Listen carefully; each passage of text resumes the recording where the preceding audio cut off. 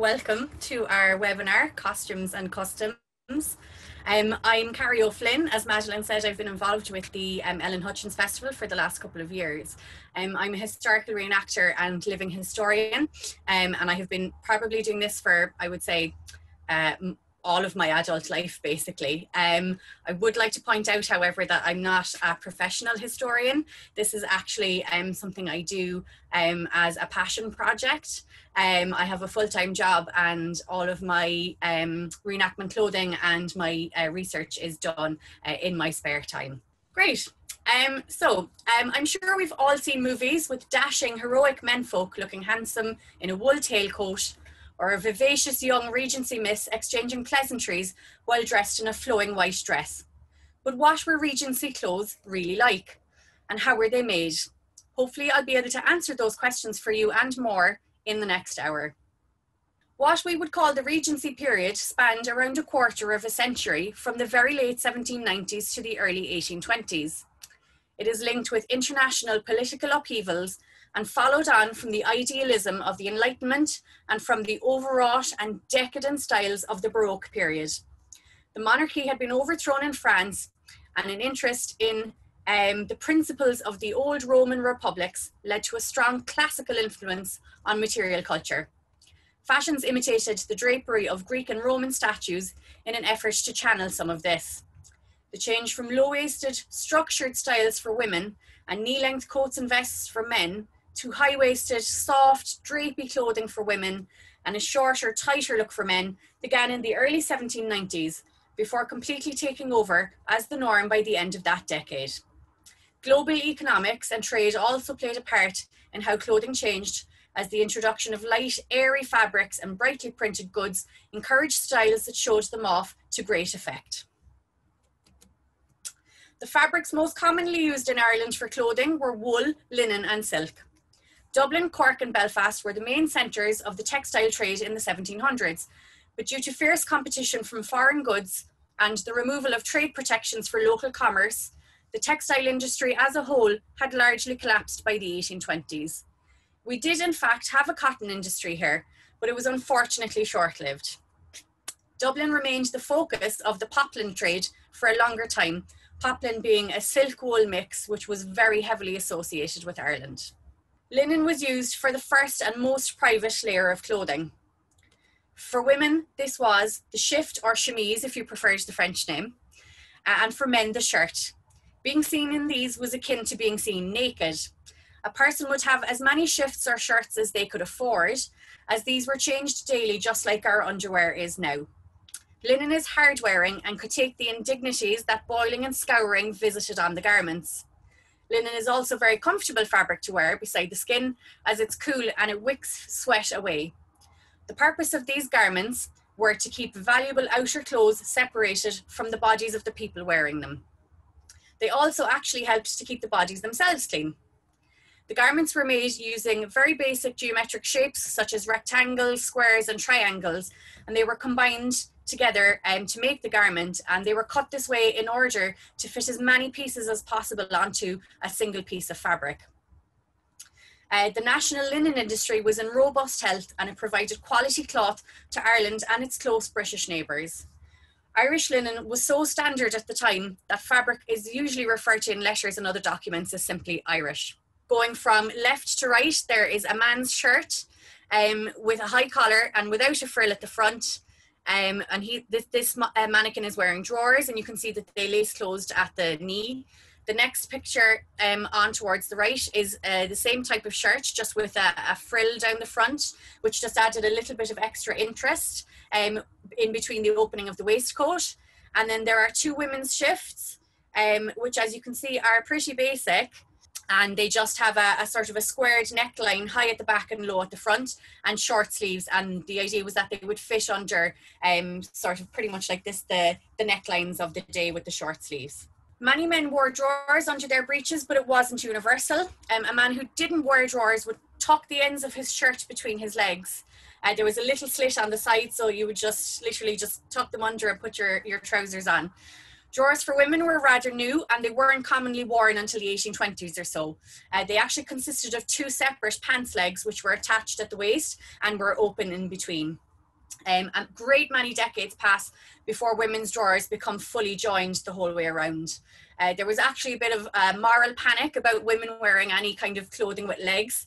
Anxieties about gender norms were very prevalent at the time, and challenging them left somebody open to ridicule or attack. The next layer for women were stays.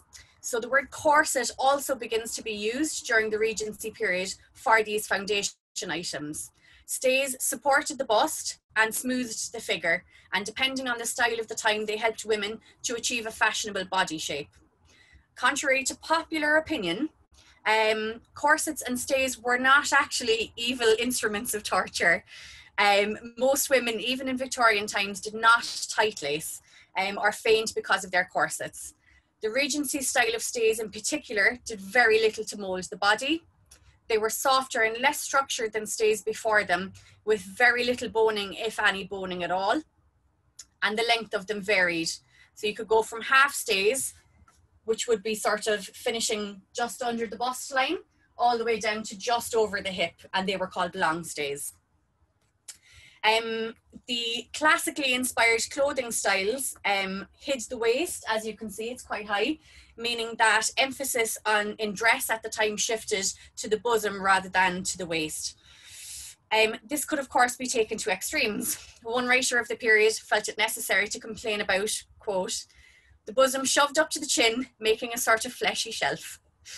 Most women didn't expose too much skin, the favoured look being to actually lift and separate the breasts rather than push them completely up or compress them down. And this can easily be seen in fashion images published in the period. So I've just got a few images next of different types of stays. So again, from left going across to right, these are a pair that are called wrap stays, and they have panels. So they have the front of the garment, and they have two panels extending off the back, which go around, cross over at the back, and then are tied around the front. They're extremely soft.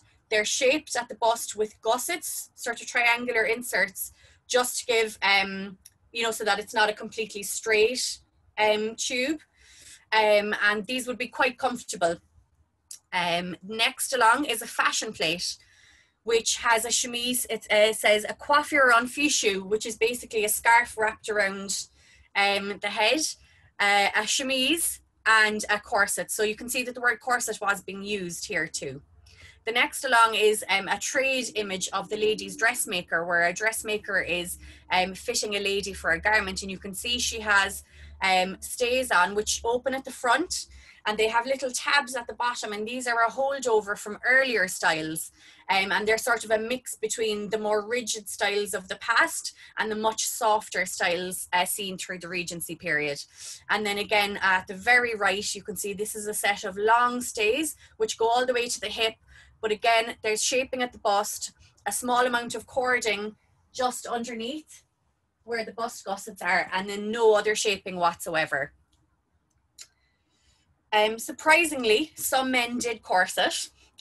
This was not a common practice though, and men who did this were usually seen as dandies and fops, obsessed with their looks and figures to an unhealthy degree.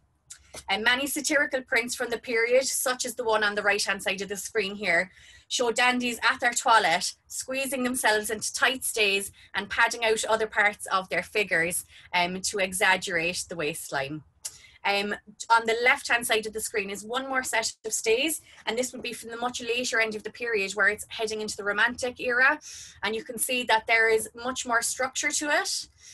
There's a little bit of boning down the front, and what you see down the very, very front of the stays here is called the busk. Now the busk was a long wooden, it's a stick basically, and this was placed down the front of the stays, is usually in a little pocket in the interior of the stays. And what this did was basically gave you a flat front with no shaping, and it, again, you can see because of the wide gap, it spread the chest out to the sides. Another garment reserved for women was the petticoat. So the petticoat was particularly useful under the sheer white muslin gowns of the early Regency period. Again, cottons and linens are the fabrics most often seen, and they can range from plain and simple to decorated with pin tucks and lace.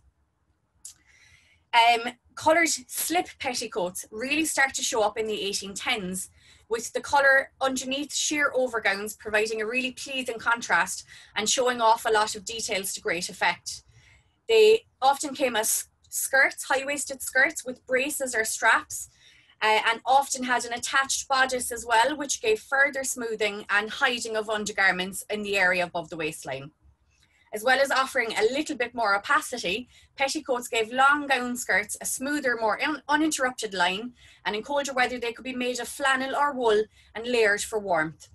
You also realise when you wear them that they actually do an excellent job of keeping light gown fabrics from wrapping around your legs as you're walking. So they kind of hold the skirts out away from your body a little bit. Women's gowns were the outermost layer aside from garments made for outdoors. The shape of gowns at the time was a high empire line bodice with long flowing skirts beneath it. In the early part of the Regency, there's volume and gathering all around the front and the back. However, as the years go by, the front quickly becomes flatter and smoother, and the gathering becomes concentrated in a narrow portion at the back. Nowadays, the seams of our sleeves are directly on the shoulder joint, but due to the historical shape of sleeves, where there is quite a large area which covers the shoulder blade, which I'm just going to show you on the mannequin.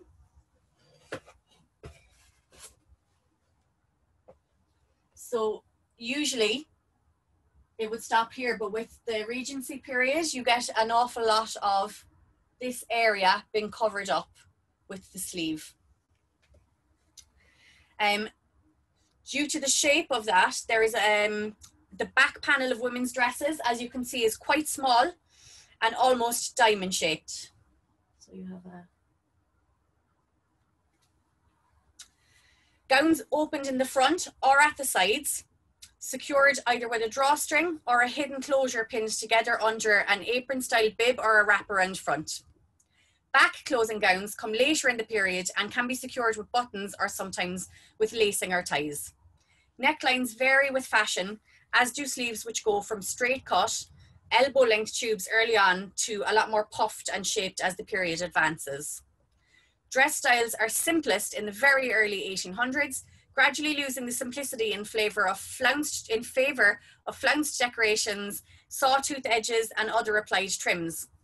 The shape of the skirt also changes, going from a large gathered rectangle to one with triangular panels inserted in order to reduce the bulk of fabric around the waist, but still keep all of the volume at the hem. The dress profile alters in appearance from being very straight up and down to more conical because of this. White dresses are like the classic look for the Regency, for reasons which I'll get into a little further on. Decoration on them is usually a lot of white on white, embroidery or effects woven into the textile, such as a white stripe or a self check. Colour is always present in Regency clothing, but the little white dress is ubiquitous in the period. Brightly printed cottons become more common as the years go on, and solid colours generally are seen in silk fabrics rather than anything else. So here again, we just have a few garments to illustrate that. So going from the right-hand side of the screen this time, across to the left. So the right-hand one would be the absolute turn of the century, the very, very early 1800s. And we can tell this because there's a very long train on the dress. The train literally lasts a couple of years and it's dispensed with almost immediately. So generally speaking, we can identify any dress with a long train like that as being pretty much from between 1800 and 1805 and no later. The next dress along on the way to the left is a polka dotted cotton fabric. So you can see long sleeves. There's a V-neck on it which crosses over at the front and a little flounce along the edges and on the cuffs. Next, towards second left is would have been one of these muslin dresses, and you can see that there's a bib shape across the front, and that would drop forward and there would be a hidden closure underneath it, then either an overlapping layer, or perhaps the two sides would be tied together underneath. And then you bring the bib forward and you secure it at the shoulder. And this is, it will be white cotton with white embroidery on it. And then the furthest one is the oldest dress, and you can see that the puffed sleeves are starting to come in, and that the skirt has a much more triangular shape than the ones that have been ahead of it in the pictures. Now, you had a multitude of what were called small clothes and other accessories which completed your wardrobe. Men and women both wore neckerchiefs, which were properly called neck handkerchiefs. And men required cravats and neck stocks then to close their shirt collars. Cravats would be lengths of fine white cloth tied around the neck, and stocks were a shaped collar with a buckle at the back, which could be removed for washing, and with ruffled fabric stitched down on the top. Men, women and children also all wore stockings held up with garters at the knee. To prevent thicker leg hair showing through and ruining the appearance of their fine silk stockings, men resorted to wearing a second, cheaper pair of stockings underneath them. And of course, obviously such measures were never required for ladies. So women filled the necklines of their daytime dresses then with a chemisette or a canezou. And the main difference between these seemingly being that chemisettes were like little dickies worn under the dress bodice, and the canezou was the same kind of thing, but it was worn over the dress bodice. Both would be made of ultrafine cotton muslins and linen gauzes, with a varying amount of frills or other detailing. Caps were de rigueur for married women, and many single women past marrying age actually took to them quite readily. Caps are wonderful at disguising untidy hair or increasing amounts of grey. These were all items where luxury and expense could be indulged, because the amounts of fabric needed to make these are so much smaller than for a gown or a coat or any other garment. Pockets had been integrated in men's clothing for 2 centuries or more, but women wore their pockets on strings which were tied around the waist. As fashion for narrow skirts and classical drapery came in, the skirts before obviously would have been a much more bell shape. These hidden pockets turned into visible bags, often called reticules or ridicules, and it's generally assumed that this was the inception of the handbag, and that tie-on pockets became extinct around then. However, this is actually hotly contested, as many garments throughout the first part of the 18th century and beyond actually still have skirt slits that you can reach through to access a tie-on pocket. And so again, just a few of the small clothing. So on the left, we have stockings. Stockings at the time weren't always white. They were often quite coloured, so they could be a sort of lot of pastel colours and things like that. I don't believe there was any connotation to the different colours. I know that crops up in other periods of time, but generally speaking, not as far as I know.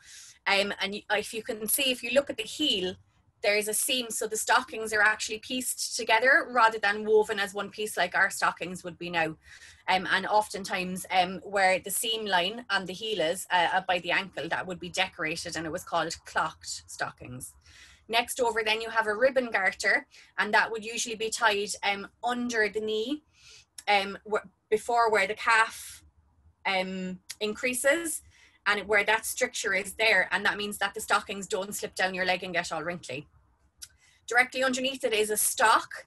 I just wanted to show that item. It's very, very interesting, and it's basically sort of like a prefabricated cravat. So men didn't have to fuss around with the different ways to tie their cravat if they didn't want to.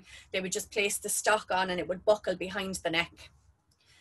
Drawers. Now I've cheated slightly because these drawers are from the 1860s, but I just wanted to give you a general idea of what they would have looked like at the time. There aren't that many that are actually kept, particularly from the Regency period, just because they weren't that common by this time. And they were still only sort of being started to be wearing by celebrities or fashionable ladies at the time. So they were just quite long, quite baggy, and as I said, where the front waist would be, that whole seam was open. Right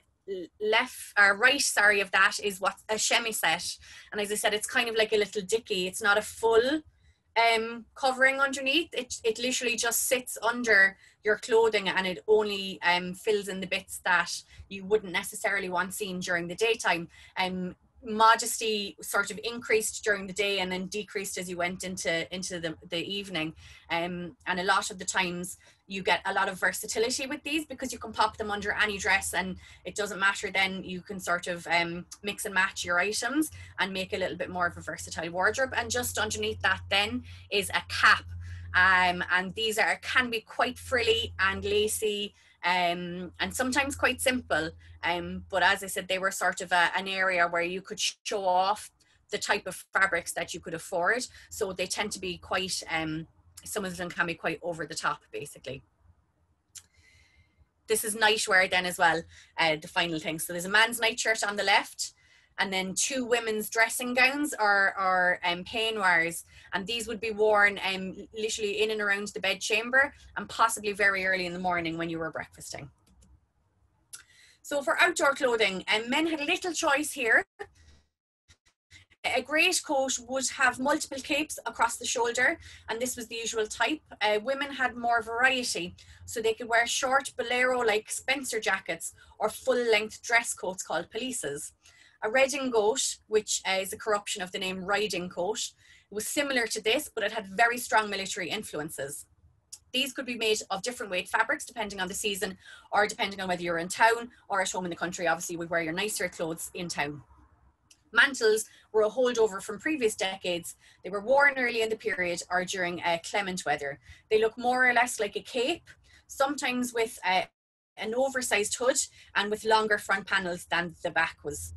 Women often also wore their own version of a greatcoat tailored for themselves, but again with the capes, the multiple capes on the shoulder.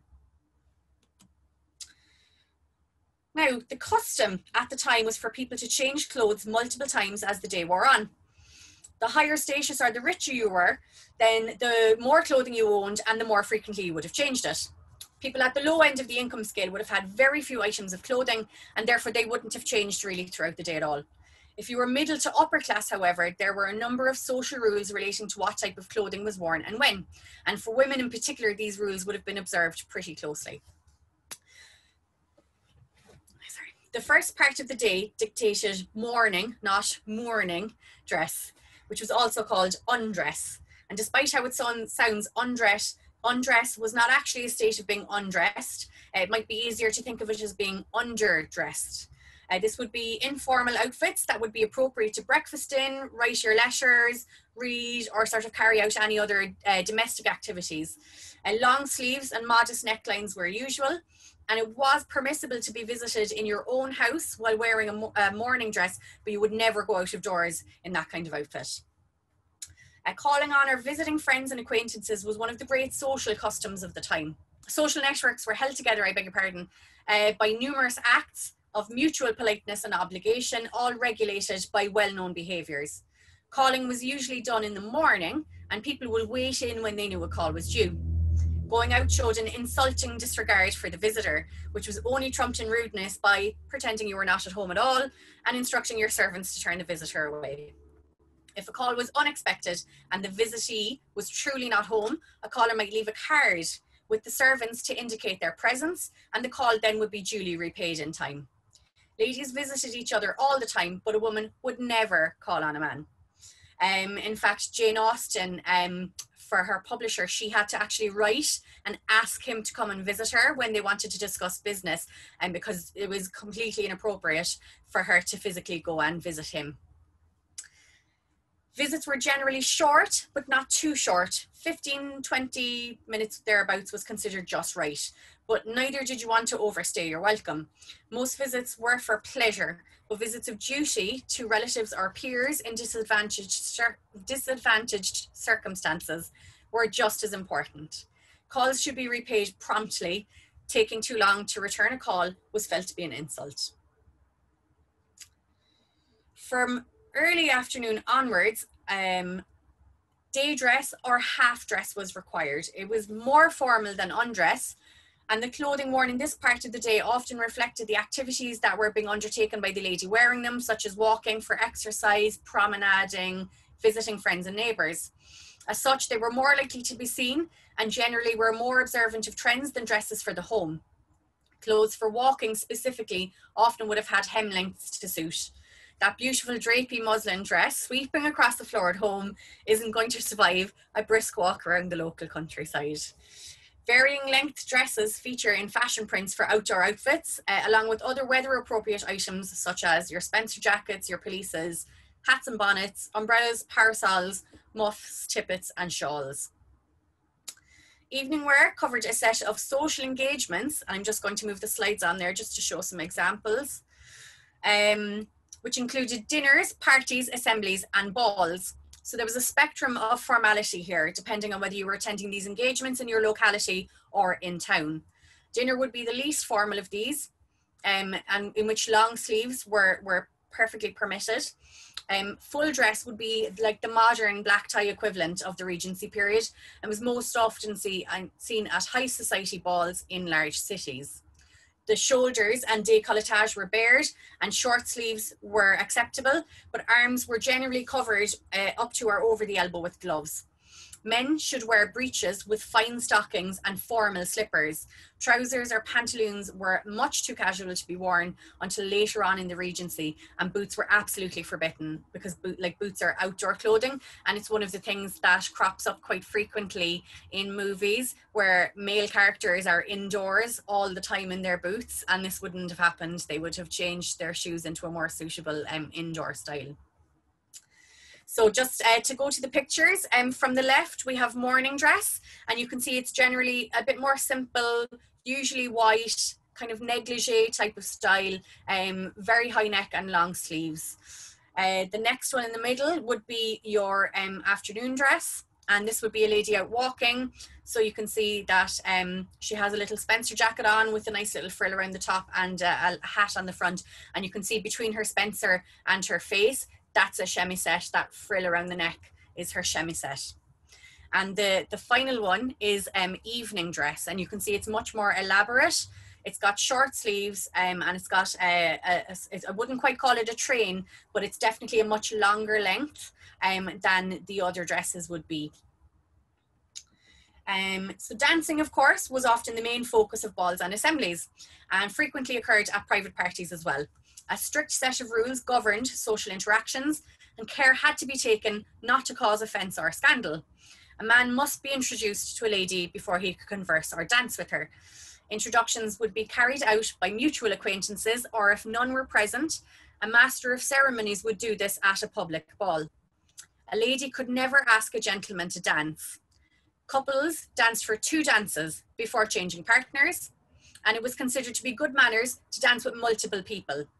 Again, it's this reliance on social interactions, basically. It's just enhancing social interactions with other people. Over-reliance on one partner would often lead to accusations of partiality. At the end of the 2 dances, a gentleman should escort his partner back to her friends or relatives, or if dinner was about to begin, they would go into the supper room. If a lady refused a dance with a gentleman, it was then impolite to dance with another. So you kind of had to be prepared to dance with unpleasant partners occasionally if you wanted to avoid sitting down all night. Now, certain occasions or changes in life called for extremely specific clothing. Court dress, as the name suggests, was worn to court, both in Ireland and Britain at the time. The Irish court was centred around Dublin Castle, and unsurprisingly, the British court would be centred around London and the various palaces there. Dress codes were extremely proscriptive and rigid, and often had not been updated for many years, so they reflected much older styles of clothing. But of course, the people visiting court were doing their best to look elegant and as a la mode as they possibly could, and this all came together in this beautiful mess here on the left-hand side, which is early 1800s female court dress.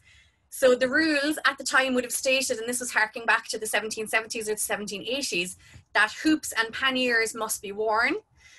But of course, the style at the time was for these beautiful classic looking dresses, and this pretty much was the result. So you had these impossibly high hoops underneath your beautiful Grecian style dress. It looks completely ridiculous, and you kind of wonder how it ever sort of stayed as a trend. But Queen Caroline was not to be swayed, and basically until she died, the hoops were part of court dress. Personally, I kind of love how stupid it looks. It's just very, very over the top.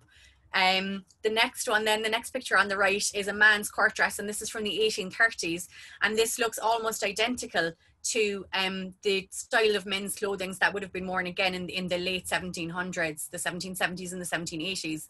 It's a very, very particular style, very identifiable, and you can see that even though fashions obviously were moving on in real life, they were like frozen in time basically in court.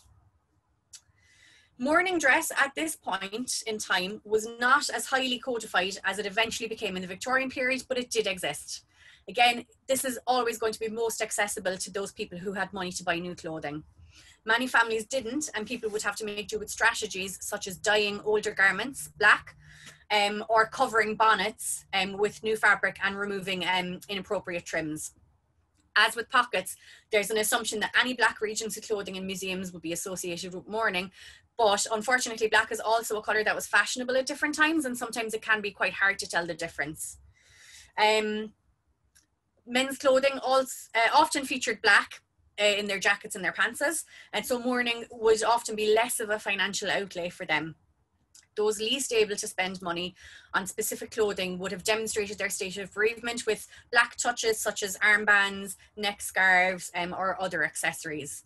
The main features of mourning garb were that the fabrics should be dull, they should not be shiny. So that would mean things like satins and lustrings were out. And this is where, again, in Victorian times, you get this heavy reliance on crepe. It's a very matte type of fabric. And generally speaking, a lack of frivolity, which would be minimally decorated. Now, mourning was a very frequent custom, as one was expected to mourn for extended family members and important figures such as royalty. The length of mourning depended on your closeness to the deceased. Women often carried the social burden of mourning for a lot longer than men did, such as when a spouse died. Women should go into deep mourning and dress and act accordingly for over a year, whereas men obviously had business to attend to, and they were not held to the same standard of isolation as women. A man could also marry very soon after a death, especially if he was left with children to take care of. On the other hand, it would have been extremely shocking for a woman to act and remarry so quickly. As one emerged from full mourning into half mourning, suitably somber colours such as purples or greys could be added to your wardrobe then. So in the pictures here, it's obviously a very atmospheric picture on the left. You've kind of got as a very funerary looking urn, and the lady dressed almost entirely in black with a veil over her. There are some white touches here, but not many, and there is very minimal decoration. The right-hand picture then would be half mourning. So this would be like a walking outfit or an afternoon outfit for half mourning. So you can see that like these are still quite fashionable garments, particularly for upper class women and men. You were still following trends. You just maybe weren't being as flamboyant about the decoration on your garments. But this lady has managed to get away with a good bit, and you can see there's a mixture of black and white in her clothing. Now, both men and women could own specific clothing for hunting and riding. A man's garments varied in this regard from his everyday wear, not so much in style, but in the colours, and the fabrics were chosen to stand up to rough use. The cut of the coat front was sloped away, so as not to get all bunched up, basically, when you're sitting astride a horse. Women of means sometimes had an outfit made specifically for horse riding called a riding habit. The jacket was tight-fitting, as you can see in the picture here on the right, and made along masculine lines, and it often had a military look to it, which you can see here with the buttons across the front. And there was a long skirt then in matching wool, which completed the outfit. Now, clothing was a strong indicator of class and rank, both hugely important factors at the time. This applied to all behaviour, including how one dressed and accessories look respectable and well turned out, whereas lower class people shouldn't seek to get above themselves by wearing anything too fine. At this point, obviously, in time, we have, I suppose, that sort of idea that God had put you in the place in society in which you were, and therefore you shouldn't try to sort of cross too many social boundaries because it was not how the way things were meant to be. Dressing appropriately to one's station was considered the normal and natural state of things, and anything outside of that was seen as a transgression. Clothes carry meaning, and they could be read in Ellen's time as much as we read other people's clothing today. One should not stand out too much in terms of eccentricity, but neither should a person be completely neglectful of their appearance. The highest compliment a lady could expect was to be called elegant. Paying attention to current fashion was a good thing, but you didn't want to be too much of a clothes horse, as this showed a lack of taste, and taste was the most important factor here.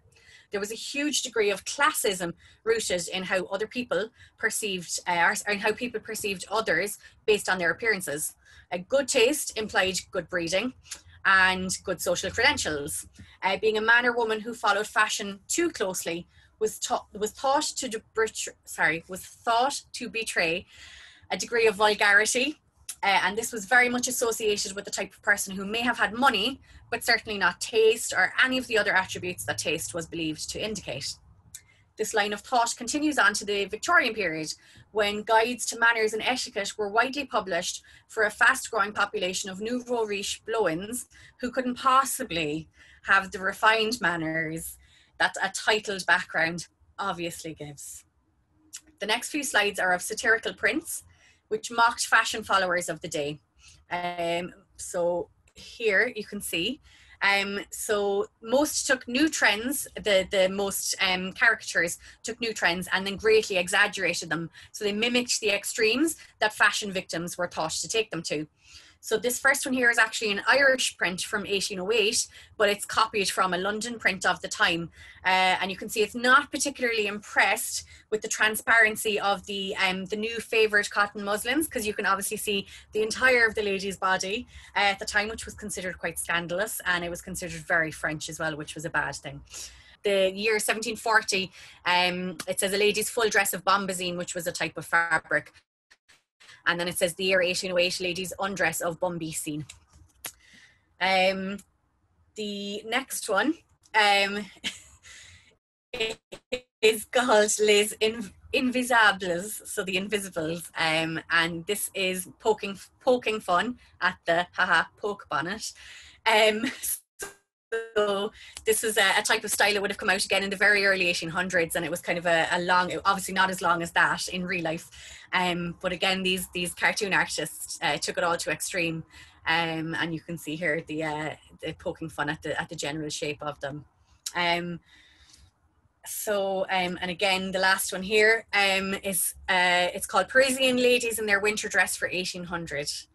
And this is more or less not appreciating the sexy new French fashions for clothing, and pretty much like the first Irish print, you can see that it's just you can basically see everything, and the irony of it being that it's called full dress, i.e. evening dress, but being a play on undress.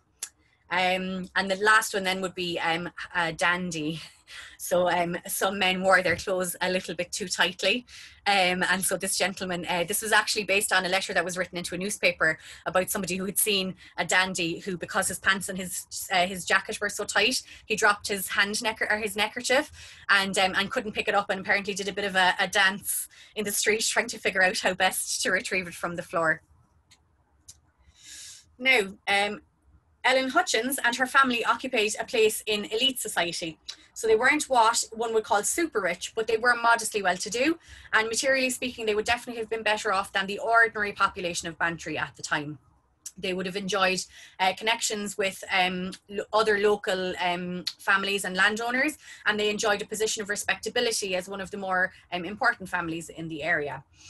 For families in polite society, what all of this meant was keeping up with changing fashions in terms of style and fabric. So it wasn't always easy, especially for respectable families like Ellen's, whose income and circumstances wouldn't always have allowed this. An individual's wardrobe contents were closely related to their status and their income.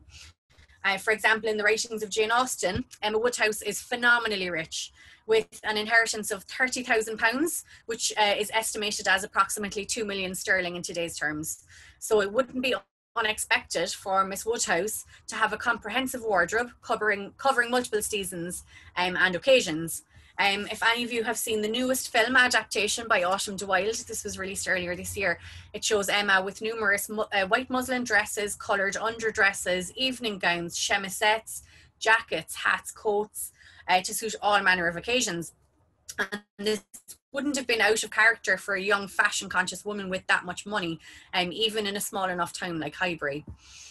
Until the Industrial Revolution changed everything, manufactured goods were appallingly expensive and labour was not. So this is complete contrast to today, when we can buy a whole outfit for less than €50, but having a cleaner for a couple of times a week is considered peak Celtic Tiger affluence. In any given item of clothing, the fabric in the Regency period was likely to be the most costly part, and it often dwarfed the wages or the charges that the actual dressmakers charged for them. Bills and invoices attest to how small the seamstresses' wages were in comparison to the cost of the fabric. The best way I can describe it would be if the only clothes you could ever wear were designer clothes. You're talking that level of cost. And so because of that, people generally didn't have very varied wardrobes unless they were astronomically rich. You would have had an awful lot of basic items and then mixed and matched accessories and things like that to give yourself a little bit more variety. A major perk of being in service to a well-off family would have been gifts of clothing or fabric given by employers to their servants. And there was a whole industry based around the second-hand clothing market, with even streets in London, such as Petticoat Lane, being called after all the second-hand clothes that were sold there. The scraps left over from making clothes were called cabbage, and they could actually be pieced into linings or small items like pockets, or used for patchwork. Old gowns could be made over as petticoats or used for trimmings when they began to look aged, and anything that was considered totally past it would be cut to shreds, and you could use that as stuffing in cushions or pin cushions or anything like that. Garments were worn, lent out, altered, mended, remade, passed down, worn out and repurposed until eventually the rags made it to the paper industry, where they began another new life. So clothing was made to be as adaptable as possible, such as a gown with detachable long sleeves. So they could be worn during the day, the long sleeves could, but then you could remove them if you were attending a dinner or another evening event. The constant changing of small details was carried out to keep the whole outfit up to date, retrimming dresses and bonnets and recovering them to match the demands of the current modes. And numerous examples exist of dresses made in the mid 1800s, so kind of the 1830s, 40s, 50s, which were made out of fabric that was almost 100 years old at that stage, which had been seen as valuable enough to be stored carefully, and then they were taken out of storage and remade. The decorative motifs woven into the fabric at the time in those silks were similar to those that were in fashion in sort of the 1840s, and the old styles of the mid to late 1700s used enough fabric in them to allow for, again in the 1840s, the voluminous sleeves and the bell-shaped skirts. There are, by contrast, very few examples of maternity wear in museums or private collections, because most people, even if they were reasonably well off, just simply could not afford a whole other wardrobe for what was obviously a large part of a woman's life, but such a small period of time compared to the decades that a lot of people would keep their clothes for. And most people would make alterations to existing garments to help deal with the physical changes. So certain garment types then were also much more wearable during pregnancy, such as on the left here, this picture is called a short gown. And it's almost like a dress, just with a very, very short, a short skirt on it. And these would be worn with a separate petticoat, so a high-waisted skirt. And you can see that obviously there's plenty of fabric, and there's plenty of leeway there for pregnancy if you were wearing this particular type of outfit. And the one on the right is quite interesting. It has evidence. So again, I don't know if you remember, I said earlier that sort of by the middle of the Regency, the fullness of the skirt had sort of concentrated in this area at the back. Well, this particular, this red silk outfit, it appears that the skirt was removed from the waistband and actually turned around so that all of the volume in the fabric was at the front. And that basically indicates that it was altered for maternity. Now, home sewing was widely practiced throughout Ireland and Europe, being a particularly feminine skill. And this is not to say that many men couldn't sew, Sailors in particular were well used to repairing or even making from scratch their seagoing clothes, but it wasn't expected of men as a whole in the same way that it was for women. Sewing gave women something useful to do, both rich and poor. Basic items such as linen undergarments were commonly made by women at home, and even more so if money was tight or in working class families. This tradition actually persists throughout history though, because one notable example was Catherine of Aragon, who even after Henry VIII had dissolved their marriage, she insisted on making the king's undershirts because she saw it as her wifely duty. If there were servants or a housekeeper in your house, the more boring parts, so let's say like putting together the long seams, those bits might have been passed to your servants as a task to do, and then the ladies of the house could finish off the sort of more complicated areas. And the large quantities of linen would be bought and the shirts would be made up in bulk to save money.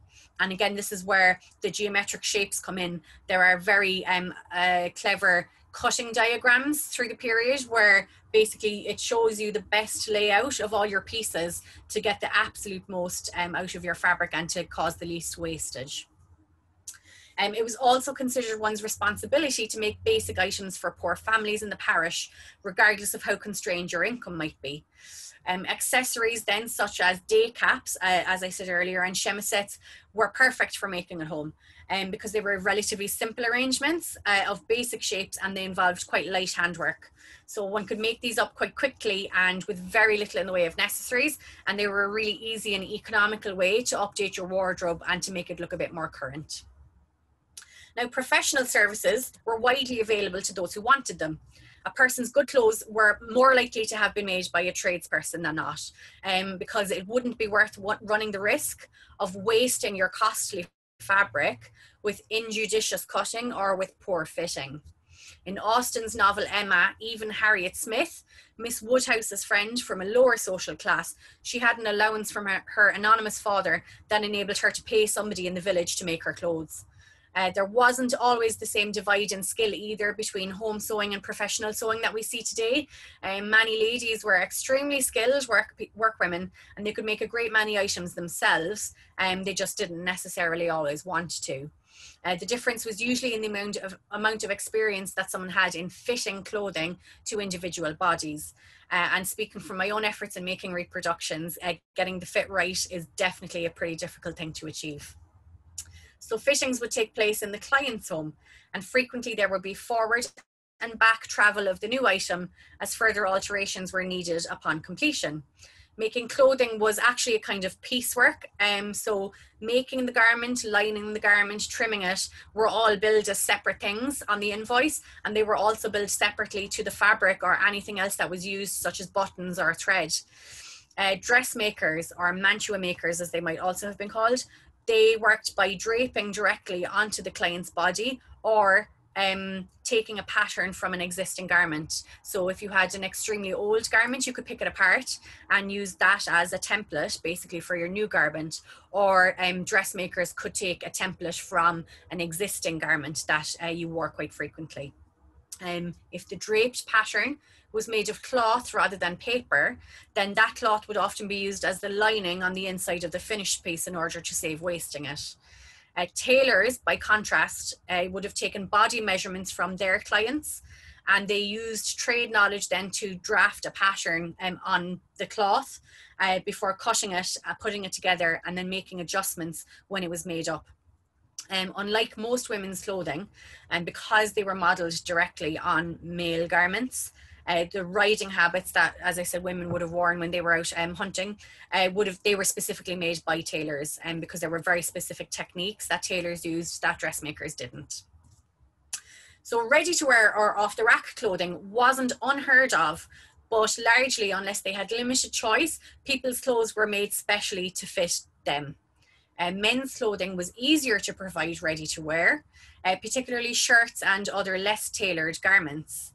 There is an increase in ready-made women's clothing during the period, but again, much of this trade might have been in sort of more loose-fitting items like cloaks, and dressmakers would often also sell, if they had a commission that fell through, and then they would sell that dress on ready-made.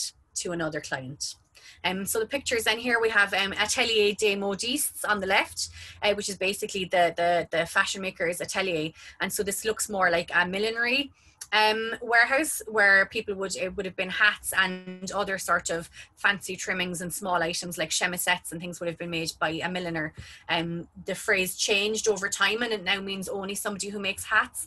But back in the period, these women would have made a lot of other smaller items that are not just hats.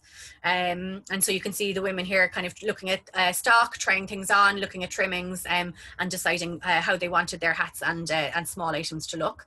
And then on the right hand side, this is a linen drapers in Bond Street in London. Now this is massive. Basically you've got like 3 or 4 rooms deep. It would be more or less like a showroom, and you would have waited there to be served by one of the storekeepers who would have pulled out the fabric that you pointed out, and then you would have bought it off the bolt. The fabric at the time was woven on a much narrower loom than modern fabrics. So we're used these days, anybody who makes clothing would be used to buying sort of 45 to 60 inch fabric, whereas it could have been as narrow as sort of mid-20s or mid-30s inches of fabric. So again, just to increase the cost as well as the fabric being expensive, you unfortunately needed an awful lot more to buy more of it to make up a gown or a coat than you would if you were doing the same thing today. So tailors, dressmakers and milliners would have provided some garment making services, whereas drapers and mercers then provided the cloth for that. And again, until department stores and things come in, these are 2 totally separate businesses. On Patrick Street in 1810, there were 6 haberdashers, which would have sold trimmings and ribbons and all the little nice things to sort of add on to your clothing. 2 milliners, 4 ladies shoemakers, and then situated on other streets in the very centre of the city would have been these and countless more trades.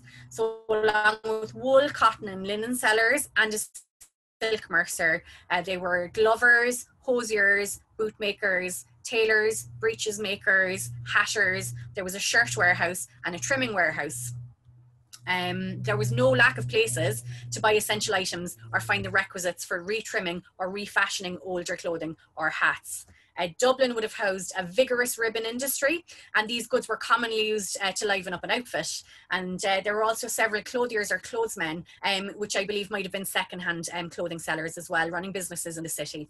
In Bantry, as with a lot of other small towns, there might have been a local shop that had some of these kind of goods, but a lot of the time you would have gone to Cork specifically for a shopping trip, or you would be relying on friends who go to Cork to bring back things for you. So the names on the trade directories of the time then also show us the gender divide present in these trades. So women, as you can see from the pictures, typically populate the millinery and the haberdashery businesses because these were seen as very appropriate employment for ladies. Men then would dominate the other trades, as was usual at the time, and women also form more or less the entire workforce for the laundering trade.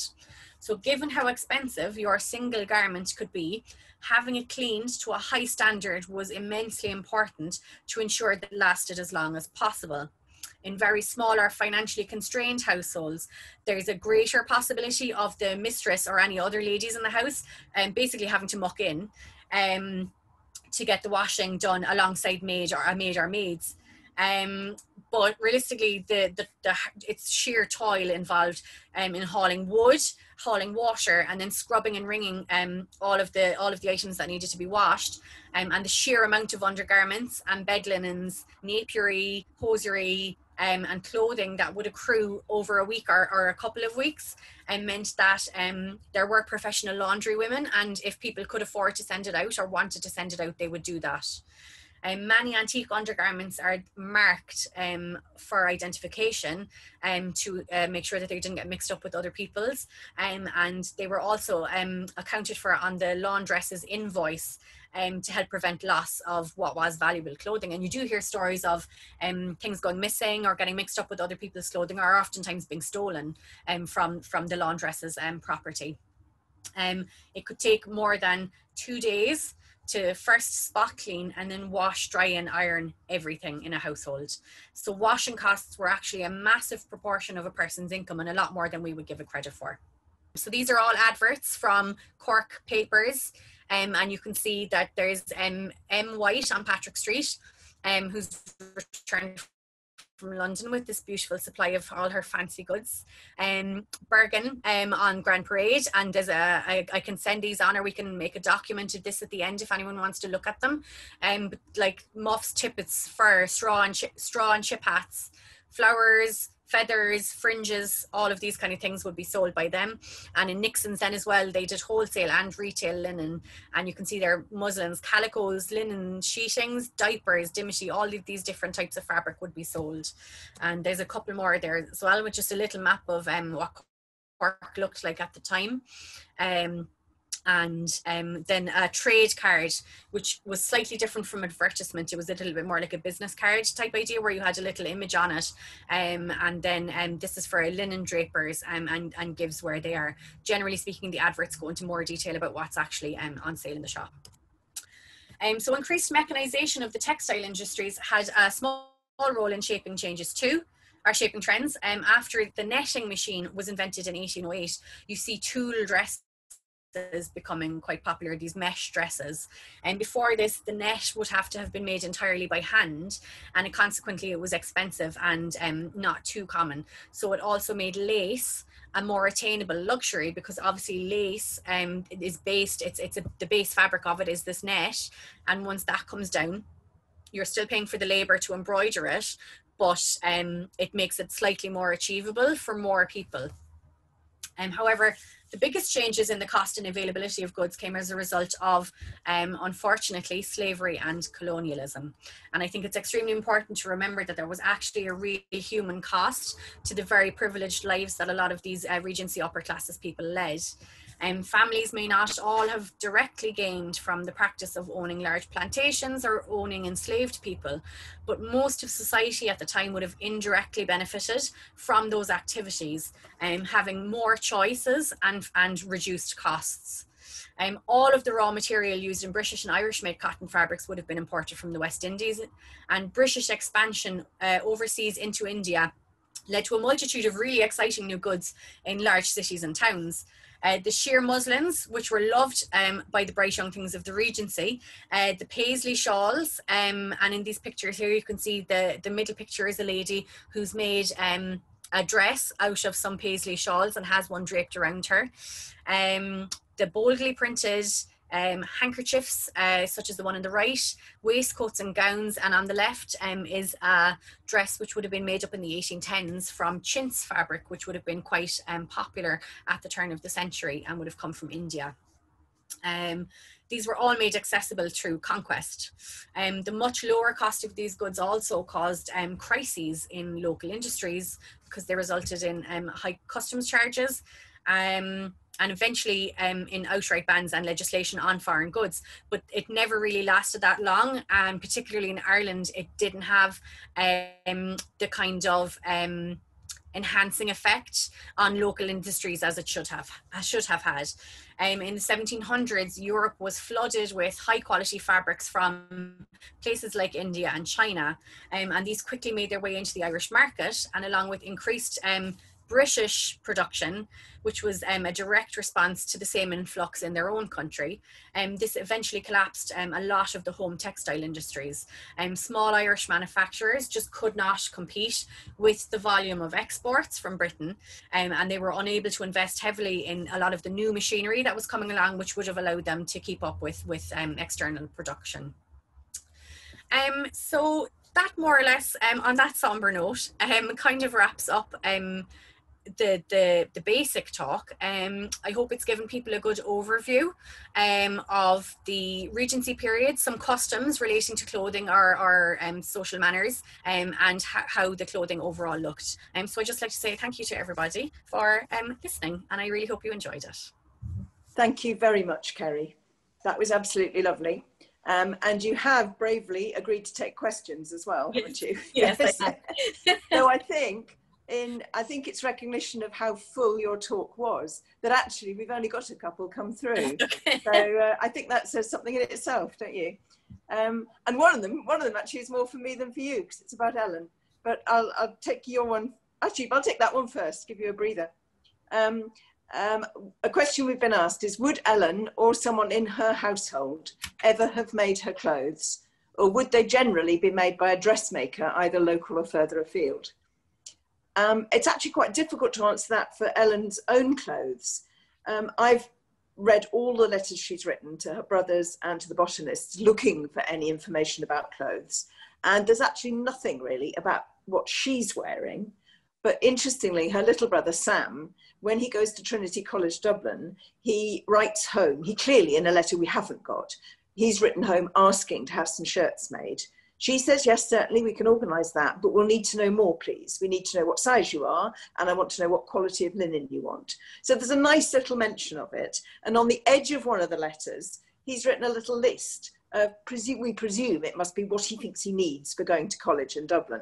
And it's nightcaps, shirts. There's a little list of the things, of clothes that he thinks he'll need.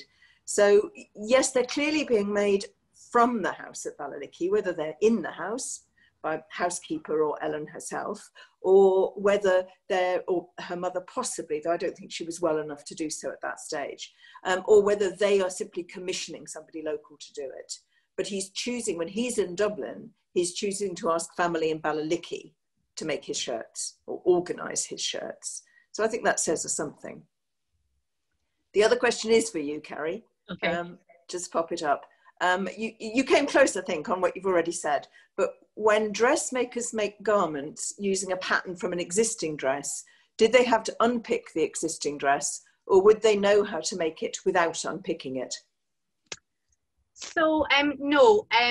If it was an extremely old garment and people were going to be doing something with it anyway that involved unpicking it, then they could take it apart.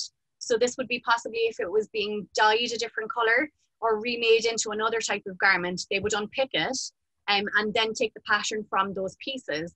But no, dressmakers would have been able to have a garment brought to them and just to take the pattern from that. A lot of it is as a result that the shapes are, most of the garments, let's say women's dresses, run on roughly the same lines. You're going to have a collaboration between the person commissioning it and the dressmaker in terms of what they like the best and how they want it to look. But there's a good deal of trust there. But you could, and I have done it myself, and I know other people who make costumes have, that if you've made something that you really, really like, a lot of the times it's just a matter of laying the garment out flat and basically tracing over the lines, either with paper or with cloth, and you just mark the seam lines, and then pretty much as a lot of patterns are made now, you just leave an allowance around the side of the edges so that you have the extra fabric to make the seams of the garment. And it's a similar kind of way that if people study extant, as in historical garments in museums, obviously there's very little touching can be done, but you can still take a pattern from them in more or less the same way, where you can map out the seam lines and things like that. So no, you didn't have to destroy the garment all the time to do it. Great. Thanks, Carrie. Thank you. There's a lovely comment here, and someone loved the recycling element of the Times from the dress to paper. And I agree, that was a lovely bit. Another question. Someone was intrigued to see the word diaper in one of the adverts. So has the meaning of the word changed since then? Yes, an awful lot of clothing terms from several hundred years ago have completely changed in meaning. And diaper would have been a particular texture.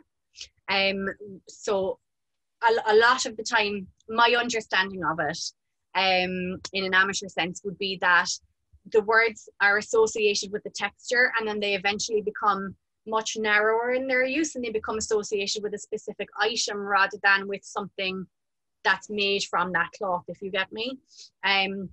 So you could have, let's say for instance, I'm trying to think off the top of my head of an example, but a lot of the time you have a type of fabric that, as I said, becomes much more narrowed in its usage and is referred then to, after a period of time, it becomes something to refer to a specific item.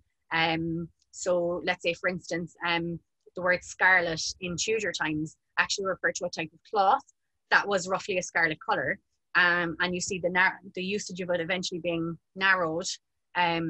So like there is no scarlet cloth anymore, and like that there wouldn't exactly be a diaper cloth anymore, but they're kind of vestiges of old usages of them. I hope that answers the question for the person there. Thank you. No, that's lovely. Another one in. You mentioned that a lot of the materials were relatively soft, but there are still a huge number of layers relative to what we wear today. What evidence or anecdotes do we have that indicate people felt constricted? There are some. A lot of this would be pretty much like the Madeleine's research with Ellen. You're relying on documents such as letters where people's feelings are discussed. I know one particular example off the top of my head would be Georgiana, the Duchess of Devonshire, where she comments in, I believe, one of her letters about how the new style of stays, which are sort of the precursor to a corset that she's wearing, and these would have been sort of conical shaped with a front that went up to 2 points around the shoulder point. And she remarks on how much they're sticking in, because part of the shape of them, it actually aids the posture, it moves the shoulders back. But apparently this particular style, this new style, cut in under her arm so much she gave out reams about it in a letter anyway. So that's the kind of thing that you're relying on as such. I suppose it's like anything nowadays. In fashion magazines, nobody really documents what wearing the clothes feels like. They're more about how the clothes look. And it's only when you get people's own personal, their own personal accounts and their own personal details of their inner lives and things like that that you would see places like that. From, if I can offer my own perspective, it is less constricting than the styles that would have come before ish to wear, and than the styles afterwards, because the shape ends under the bust, so there's a whole lot of loose clothing around the waist and down the legs, and so in and of itself, just the fact that only the top part of your body was being shaped would indicate that that people may have felt less constricted in these than in others. We can see it evidentially as well, just in the makeup of let's say the stays from the previous period, the amount of stiffening that would have been used in those compared to the stiffening that might have been used or the lack of stiffening that we can sometimes see in historical garments that are left over from the Regency period. Great. Thank you very much for that, Carrie. Now, there's another question that's going to require you to do a little bit of move away and get, I think, okay. Which is, have you got, and I'll take over screen and show the Jenny Dempsey material I wanted to, while you do that, if that's all right. The question is, have you got your Ellen costume there, which I can see you have behind you, the one you used when you've been Ellen. Could you show us a few of the details on that? And have you got the shoes? I don't. I have the dress, obviously. So. Yeah. So shall I just, are you okay to do that right now, or would you like a moment to set it up and I'll show the Jenny? No, I don't mind too much. I will admit that since I'm wearing a lot of the undergarments, it is only the dress mounted on the mannequin. So if I could ask for people's mercy and forgiveness in terms of how it's being displayed, because I'm actually wearing all of the undergarments that I would usually have. So yeah, there's a slightly out of century undergarment on her. So sorry. Right. Thank you.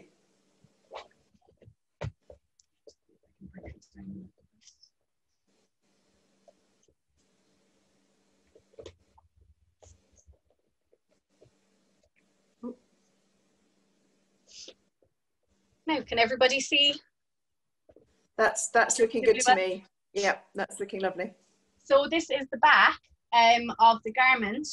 So again, if people can see properly, there's that diamond shape. So the shoulder straps, there's a seam that comes a lot further. Again, in modern times, we're used to the shoulder seam being on the very top of the shoulder. A lot of the time in the period, it's a lot further back. So you have it at about here, and then the side seams of the garment are actually here. So as I said, you end up with this, they call it a diamond back. It's more of a diamond in earlier dresses, but it's a rough diamond shape from shoulder to arm to waist and then back up again.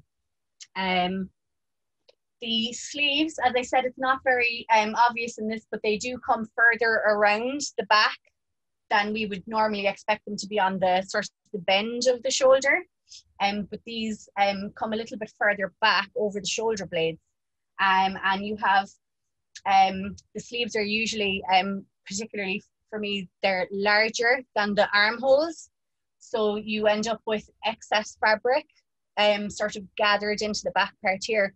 But what that actually allows is for more arm movement, because if that was completely tight, you wouldn't be able to, you'd have a much more restricted movement. The neckline is very basic for a day dress, and it's reasonably high-waisted. The waist, even in the high-waisted styles, just sort of go up and down very slightly. There's some parts where it's impossibly high under the bust, and it actually rises up across the back. Often, I'm going to say, and interpret from my point of view, it will depend on the taste of the lady as well. You know, there's fashion, and then there's being able to wear something comfortably. And so a lot of women would have possibly collaborated, as I said, with their dressmaker. So the dressmaker would be the fashion expert, let's say, but the lady then would be the expert in how she likes to wear her own clothes and likes them to fit. So then underneath it, as you can see, we've got a massive amount of fabric, all very tightly gathered or pleated into pretty much this portion of the back. There are garments, historical garments, where it's a much smaller area. Unfortunately, my body type means that it has to be spread out a little bit more. And again, that's an area that would have varied with women at the time. I know that there can be this idea as well that women back then were impossibly small. But a lot of what happens with that is that it tends to be smaller garments that end up being preserved longer for museums. Useful garments, as I've mentioned, get remade, reused. So you do end up with a sort of a preservation bias in some museums, where, and to touch on it a little bit, there's not a massive amount of working class clothing available. Again, because of the fact that it would have been recycled so heavily and reused, and also for a long period of time. I think I can't obviously speak for historians and museum curators, but there is definitely more of an interest in the ordinary experience as opposed to maybe 50 years ago when what was considered most interesting were the really, really nice dresses. So unfortunately, there's not always a good representation of body types or body sizes in museums necessarily, but it would be foolish to say that those body types didn't exist back then, and that dresses and styles weren't altered to suit someone's proportions and things like that. So returning to the dress, I'll just try and turn it around.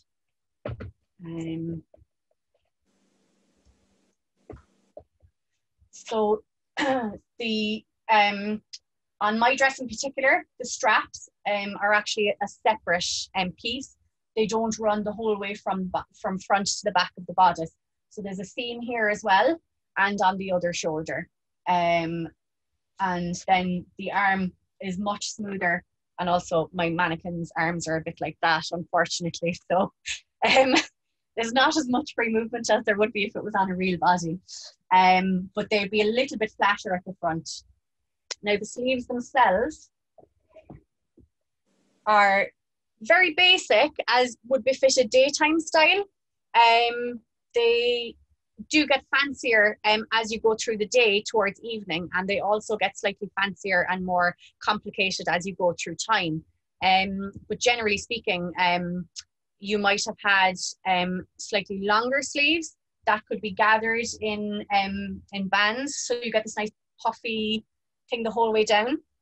And there's do you actually have it, Madeleine? The I can put it up if you don't, the photo of Dawson Turner. Not beside me. I'll put it up in a second. But one of his daughters in that picture has sort of these kind of Juliet sleeves, or Mameluke sleeves as they were called. The other thing in terms of, I suppose, the colonialism and the globalism thing is that you get people and fashions heavily influenced by these sort of romantic ideas of other countries.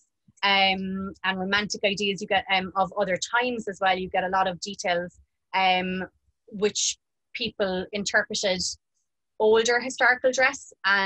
So these Juliet sleeves would have looked a little bit like sort of the type of puffing you get in Tudor garments and things. But this one is just a very, very plain long sleeve. But it's specifically made so that the sleeve comes about halfway down my hand. That was considered quite fashionable at the time, and sometimes ladies would shape it in quite narrow at the wrist and widening out over the hand. And you see it a lot in coats and things as well. And this is the front then. So the front comes down.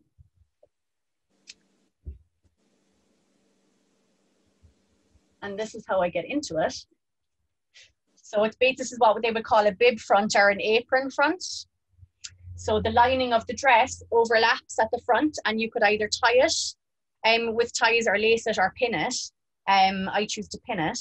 And so the openings are actually on the sides here where I've got my hands, and there's another one on the other side.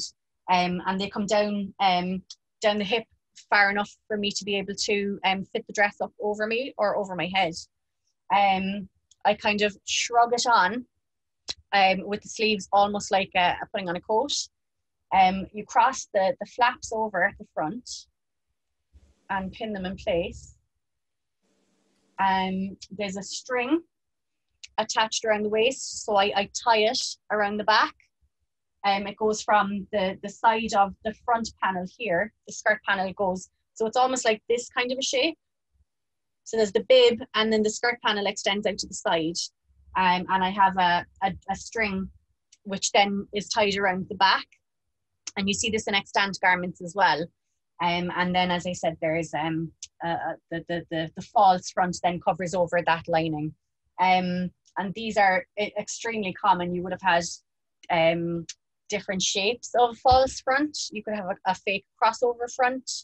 I've seen examples where the skirt is detached from the bodice and it's got a crossover front that hangs loose completely. But this would have been a pretty common way of doing things, particularly early on in the Regency. And then as you get into the 1810s, you start to see more back lacing ones rather than the front lacing ones or the front tying ones. I particularly like the front tying ones because I can get dressed myself. That's absolutely lovely. That's terrific, Carrie. It's one of the things that you realise when you have a dress that ties at the back is that you have to have help. And whether that help either comes from a relative like a sister or a housemaid if you have a housemaid. But it's extremely difficult to try and get into a back lacing dress on your own. So. Great. Well, thank you ever so much for all of that, Carrie. That was absolutely splendid, the session and your extra on the questions. Now, I wanted to show the Curious Lady's Guide, just a little sneak peek of this. This is from our festival designer, Jenny Dempsey. And this is book one, which is out and available online and bought in places in Bantry and Cork. And it is absolutely delightful. It's a guide to running a dinner party in the 1780s. And the second book is due out very soon, and you're all going to get your special treat. in just a day or two of the pre-publication couple of pages. But look at this, it's absolute delight. It's sort of like sneak history lesson. It's like a beautiful magazine to browse through. It's a visual delight. It's got an enormous amount of information in it. So you're learning a huge amount in a sort of sneaky way. And the illustrations, the designs are just absolutely splendid. Jenny has a wonderful, wonderful eye for things. So that's another little piece of what we're doing. The festival finishes, Ellen Hutchins Festival. And sorry, some of you had a difficulty getting in at the start. So just to say, I'm Madeline Hutchins. I'm one of the co-organisers of the Ellen Hutchins Festival, which is usually in Bantry, but online this year. And I'm Ellen's great-great-grandniece. And I've been researching her, as I said, about the letters. The festival has one more day. There's a competition tomorrow. So if you have time still to write a poem, a piece of prose, take a plant photo or a drawing, and the prose could be influenced by Ellen's life or by the natural heritage on your doorstep. The deadline is 5 o'clock tomorrow. Do have a look on the website for that. And I just finished by saying a huge thank you again to Carrie. That really was splendid. Huge amount of information and huge amount of interest, and all the work you clearly put in on picking the pictures and everything for us. That was great. And thank you to everyone who's joined us this afternoon, or whatever time of day it is where you are. Thanks for being part of it all today. And last word to Carrie. So yes, I just want to echo Madeline's thanks for paying attention and for sticking around, and hopefully it wasn't too much information. I'm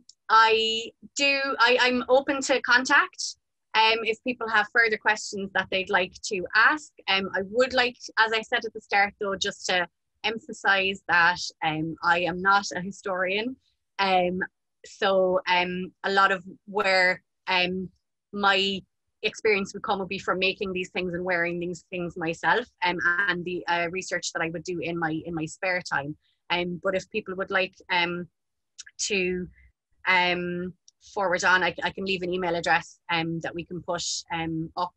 It's Carrie, C-A-R-R-I-E, O'Flynn @gmail.com, and I can take questions that people might have extra to the session here, because I know we're wrapping up now. So yeah, just thank you for everything.